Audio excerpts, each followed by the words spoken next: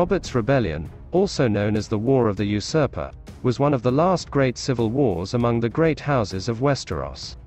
It leads to overthrow Targaryen dynasty by the Baratheon. It took approximately 17 years before the War of the Five Kings begins, and lasted about 1 year. It was sparked by the execution of Rickard and Brandon Stark, by the Mad King. A grand tourney was held by Lord Walter Went, at Harrenhal.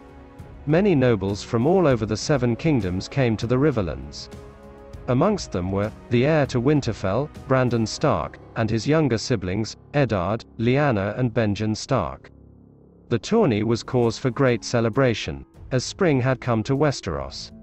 In addition, all of the Kingsguard had gathered to welcome their newest member, Sir Jaime Lannister. After winning the final tilt, Rhaegar Targaryen was to crown the new Queen of Love and Beauty. Instead of crowning his wife, Aelia Martell, Rhaegar crowned Lyanna Stark of Winterfell. Lyanna Stark was abducted by Prince Rhaegar Targaryen, near Harrenhal. Her brother, Brandon Stark was on his way to Riverrun to wed Catelyn Tully.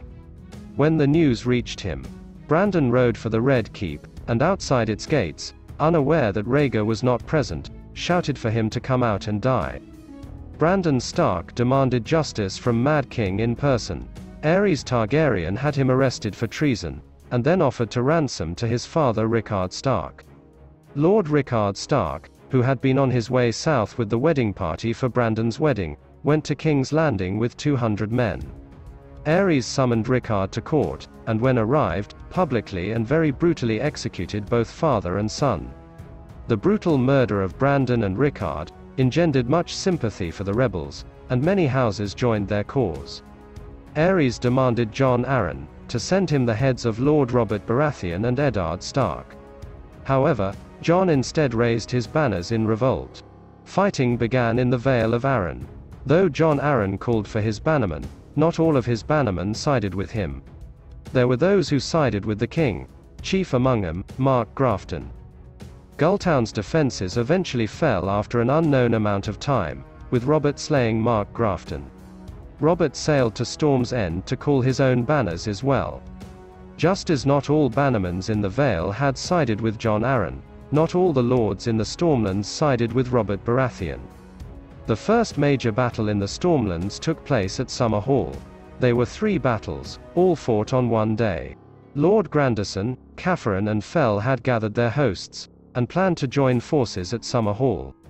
From there, they would march on Storm's End. Robert learned of their plans, and rode with his knights and squires to Summer Hall, where he attacked each host in turn. Robert killed Lord Fell in battle. Following his victory at Summer Hall, Robert Baratheon was now free to march north, to join up with Jon Arryn and Eddard Stark. House Stark, House Arryn and House Baratheon, all called their banners and began assembling armies. Jon and Eddard entered negotiations with Lord Hoster Tully. Lord Tully's daughter Catelyn had been betrothed to marry Brandon. After some discussions, Eddard Stark married Catelyn in his brother's place, whilst Jon married her sister Lysa. House Tully then joined the war on the rebels' side, ordering a full call to arms. All the Tully bannermen answered the call, with the exception of House Darry who declared for Aerys. King Aerys summoned his banners. The houses sworn directly to House Targaryen responded, as did the force of House Tyrell, which commanded the most populous region and hence the largest army. First refusing to send aid to Aerys, both due to his caution as well as due to his anger over Aelia's treatment, Prince Doran Martell agreed to send 10,000 Dornishmen. Tywin Lannister refused to answer Aerys, although he also seemed unmoved by requests from the rebels to join him as well. House Greyjoy chose not to get involved in the affairs of the mainlanders. The rebels realized that they need an undisputed leader to command their forces, and replace Aerys Targaryen. So they chose Robert Baratheon. The Battle of the Trident was the decisive battle, located on the northern bank of the Trident. The Loyalists had 40,000 men, while the army of the rebels numbered fewer men. Rhaegar Targaryen and Robert Baratheon met in single combat, with the battle raging on all around them. Rhaegar managed to wound Robert, before Robert killed Rhaegar with a blow to the chest from his warhammer. Eventually, the Targaryen host broke and ran. Around the time the Battle of the Trident was fought, Robert proclaimed his intention to claim the Iron Throne. Out of all three leaders of the rebellion, Robert had the better claim. Because Robert had taken a wound from Rhaegar during battle, he gave the pursuit of the remnants of the Targaryen army to Eddard Stark. Eddard followed the remnants of the army back to King's Landing, where the Red Keep was being held by several thousand loyalists. Lord Tywin Lannister, who had refused calls from both the loyalists and the rebels until that point, appeared at the gates of King's Landing, with an army of 12,000 men.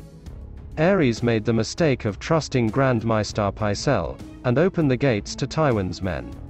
The moment the Lannister host had entered, they sacked King's Landing.